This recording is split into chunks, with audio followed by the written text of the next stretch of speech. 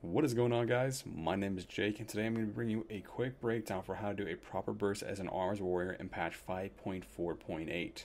If you do have any constructive criticism, feel free to leave it in the comment section down below, and if the video helps you at all, please do feel free to toss a like on it. It always helps. Enjoy. Alright guys, I'm going to be showing you two different kinds of bursts that you can do. One is the optimal, and one is the fun. Right now I'm going to be showing you fun. First thing is to notice that with these talents, only two of them actually matter for the burst. So technically you can ignore your level 15, 30, 45, and 75 talents because the ones we're going to be really focusing on are going to be 60 and 90.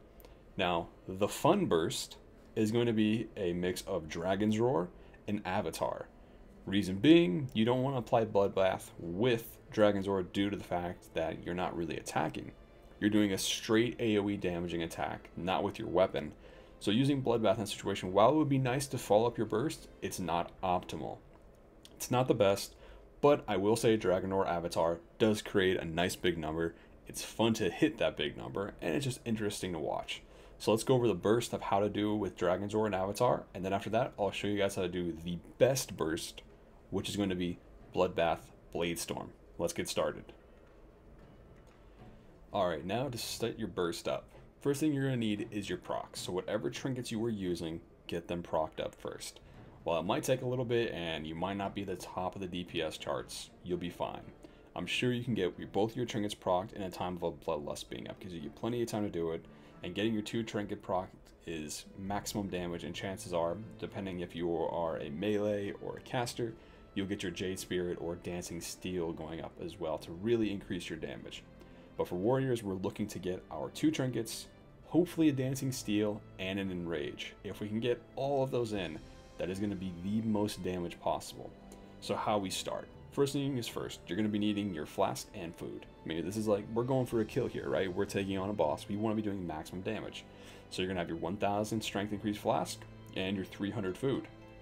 You will be pre-potting. So that means you're going to have two pots throughout the fight. First one's going to be here is going to increase your strength by 4000 for 25 seconds. Now, the reason I wanted to really make this video is because I see people messing up on this. They will go in, pop their cooldowns, and that's it. Alright? That's not proper. Do not immediately charge in. We're going to make sure we can do the most damage, and the most damage is not an instant charge. But in fact, we're going to be leading off with Shattering Throw. You might be asking why. Shattering Throw, when you hit someone with it, technically in PvP sense, is to break an ice block or to break a paladin's bubble, right? For PvE, it's going to be decreasing the target's armor by 20% for 10 seconds.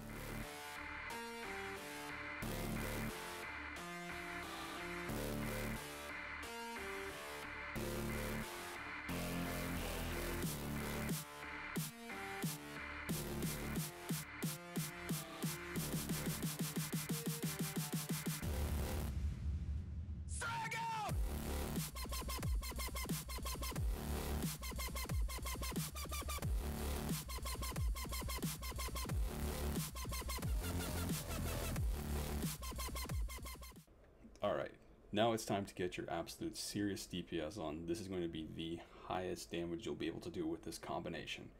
As before, we are skipping the first three tiers because they don't matter at all for this burst, as well as the in-between, our 60 and 90.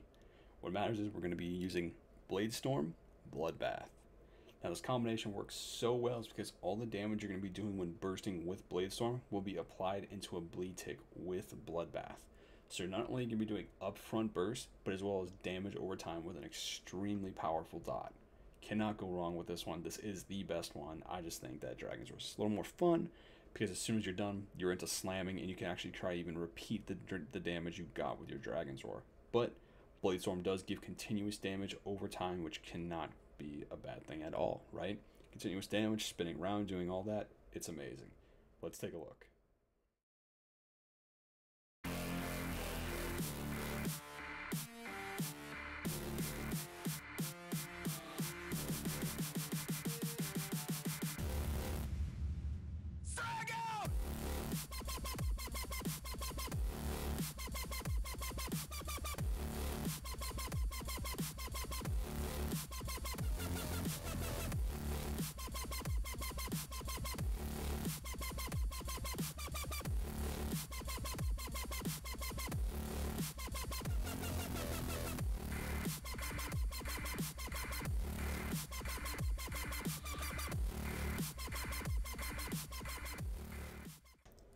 Alright guys, and that's going to do it. It's more than obvious that the Bloodstorm is far more powerful than the Dragon's Roar Avatar. There's no two ways about it. The initial damage does outdo it, as does the dot damage that follows afterwards, and just your overall power of landing slams and mortal strikes that follow. So if you're looking for aesthetics, while you're just maybe grinding out Valor or Justice, and be it dungeons, scenarios, or LFR, go ahead and enjoy the Avatar with Dragon's Roar. It looks great, it's fun to do. But if you are doing flexes, normals, or heroics, obviously, you should be doing Bloodstorm. Good thing about Bloodstorm, its combination cooldown is only 1 minute. So as soon as you see Bladestorm or Bloodbath that's come off of cooldown, they're both ready. You can be using them on the minute, every minute, until Recklessness comes back up, which is a 3-minute cooldown. So you can get 2 Bloodstorms off before Wreck Storm comes up to be its ultimate wrecking bloodbathy goodness. So guys, again, if you enjoyed the video, helped you out at all, please do feel free to leave a like below, as well as comment if I should be doing more PvE guides. Just when I started doing PvP guides, I had to start somewhere, doing something, and I'm doing the same thing here, just trying to get my feet wet with it. So until the next time, guys, have a good one.